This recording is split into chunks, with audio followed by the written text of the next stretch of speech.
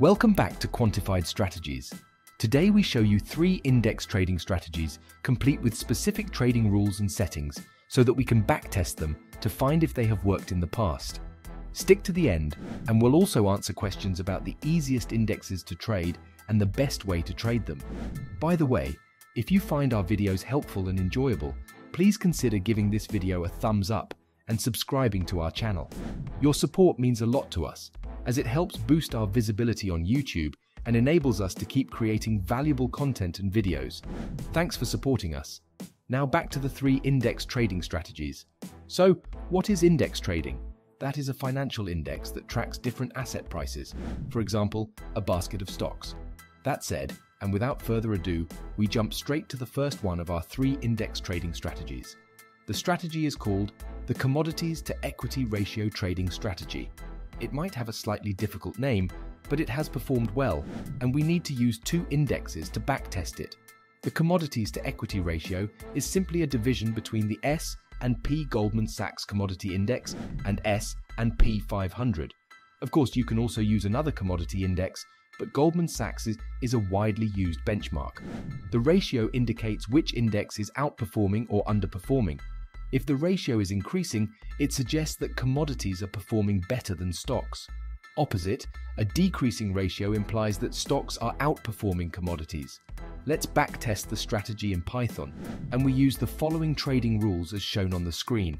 The idea is to take advantage of the asset class performing better at any given time.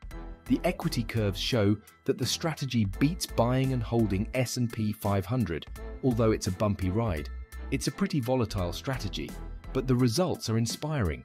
The strategy returns almost 9% annually, which is more than 1 percentage point better than S&P 500, not including reinvested dividends.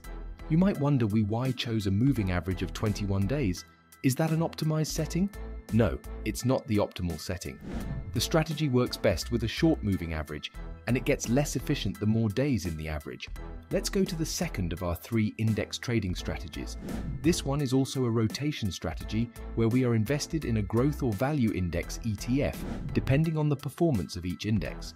Why value and growth? Stocks are usually labeled growth or value, and value has been one of the best performing factors of all time. Value has outperformed growth historically, even though growth had a terrific last decade. Can VAI make a profitable index trading strategy that rotates between value and growth and is better than buy and hold? Let's look at 2 index ETFs that track value and growth: IUSV, which tracks value stocks, and IUSG, which tracks growth stocks. We made a weekly strategy that has the rules shown on the screen. It's a moving average crossover system, and it has performed well since 2001. Our rotation system has beaten both indexes nicely. The annual return of almost 9% is significantly better than both index ETFs, and this is achieved with less volatility and risk. This is exactly what we are looking for in an index trading strategy. Let's finish with our last strategy of the 3 index trading strategies. This strategy is only for our paying subscribers, and it's strategy number 2 on our landing page for member strategies. The strategy was published in October 2021, and thus it has been live for almost 2 years, in addition to the 12-month incubation we always use before we release or start trading anything. It has 1 trading rule for when to buy and 1 for when to sell. It can hardly get any simpler. This means the reversion strategy has performed well on SPY, the ETF that tracks S&P 500. 100,000 invested in 1993 is worth almost 7 million today. This equals an annual return of 15.5%, with an average gain per trade of 0.8%, which should provide a wide margin of security for slippage and commissions. The returns are pretty good, considering the strategy is invested only 35% of the time and has a modest max drawdown of 22%, and drawdowns don't last for a long time. We have now presented you with 3 index trading strategies, and we always recommend trading a diversified portfolio of trading strategies. There is no sure thing in the financial markets, and hence we recommend trading different markets, time frames, strategies, and market directions. However, we emphasize that the index trading strategies we used in this video are just examples and not investment advice. Always make sure you trade in a demo account before you trade live.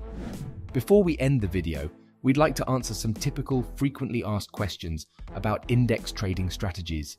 Which are the easiest indexes to trade? First, trading is not easy. However, we believe the stock market is the best to trade. Stock index trading strategies, of which there are plenty, can be found in multiple liquid ETFs that track an index. The stock market is also very diverse. Our experience is that commodities and forex are the hardest to trade. What is the best way to trade index trading strategies? That depends on the market. For stocks, short-term mean reversion has worked well, but also long-term trends because of the tailwind from inflation and productivity gains. That said, you need to backtest before you commit real money because there is no specific best way to trade an index. What is the difference between trading stocks and index strategies? The biggest difference is volatility. Because an index is the sum of the many, it's normally less volatile than an individual stock. You are more diversified when trading an index compared to a single stock. Even if you are trading many stocks, adverse movements from one stock can create havoc in your portfolio. It's worth noting that trading stocks and index strategies are not mutually exclusive. Some investors employ a hybrid approach, combining both trading individual stocks and using index strategies for broader market exposure or hedging. Is index trading strategies better than forex? That one is easy to answer. Yes, index trading strategies are better than forex. We regard forex as the hardest market to trade. Thank you so much for joining us today. We sincerely hope you enjoyed this video. Make sure to hit that like button and subscribe to our channel for more amazing content. And don't forget to click on the notification bell so you never miss an update. In our next video, we'll be diving into the world of mean reversion trading strategies. We'll explore 5 unique trading strategies that are sure to pique your interest. So stay tuned. If you have any questions or suggestions, please leave them in the comments below. We love hearing from you and always strive to bring you the best possible content. Until next time, take care and happy trading.